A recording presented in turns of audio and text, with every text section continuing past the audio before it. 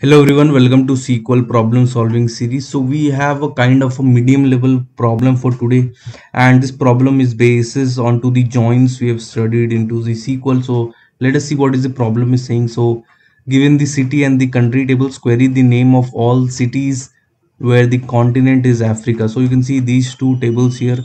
So from the problem itself, it is now very much clear that we need to join both the tables and produce the result, because you can see the continent column is present into the country table, as you can see here, and the city table is present into the city table. So you can see the city name is present here. So let us proceed with writing the query. So the very first thing I'll write here is select and name from city. Let us do the inner join country on city dot country code is equal to country dot code. So into the city table the country code column is common, and into the country table the code column is common, and it links both the tables here. So before that, from which of the table do I want to get the city name? So I'll be getting that from the city table, so I need to mention this, and let us see what is the output which we are getting here.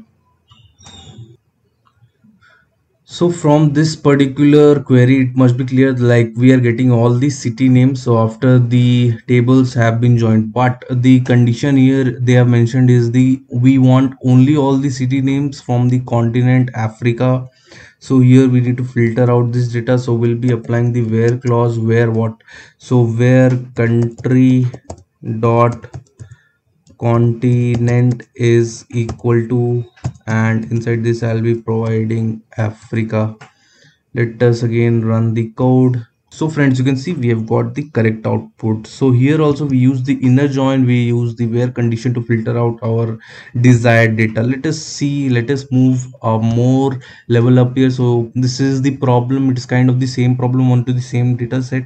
What do we want here? So the problem says given the city and the country table, so these are the same table, we want to query. Now this time we need to get the sum of the populations of all cities where the continent is Asia. So let us do one thing.